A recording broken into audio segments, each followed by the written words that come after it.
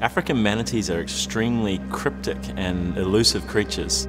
Back in the wild, it's very hard to study them, it's very hard to understand the animal. They are already listed as CITES 1, which is the highest level of endangered species, so their level of protection is considered to be absolutely critical.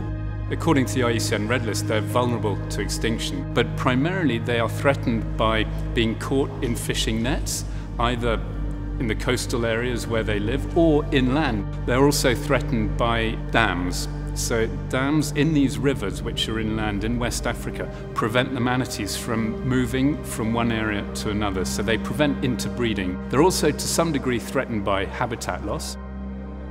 The population crisis of African manatees is new information. Once the information came to light, it was realized that only a few African manatees are in facilities around the world. In South Korea, there was one facility that had a pair.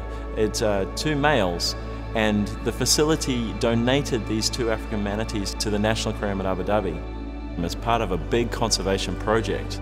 These particular African manatees have been in human care for almost their entire lives.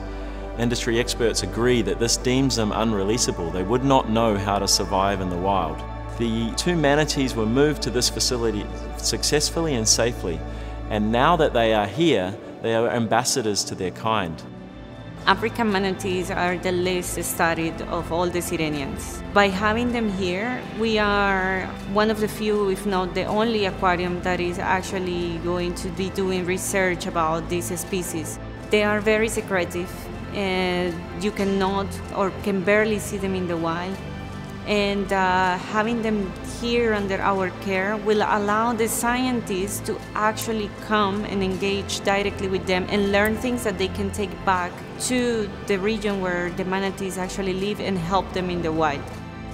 I am here in Senegal in the natural habitat of the African manatee.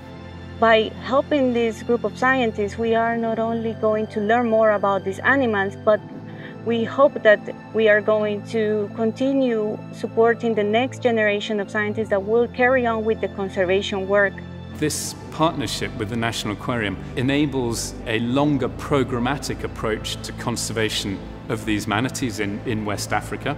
It's rare for people to actually see them, and that's where being able to engage and observe and watch an animal up close in water which is clear and easy to see can be so important. It can really make people feel a connection with those animals, which would then translate into an interest and a wish and a desire to keep those animals in the wild protected and conserved, and to help reduce the threats that those animals in the wild then face. I think it's very exciting that the National Aquarium can team up with the Mohammed bin Zayed Species Conservation Fund and really follow up and build on this Abu Dhabi ethos of support for conservation globally.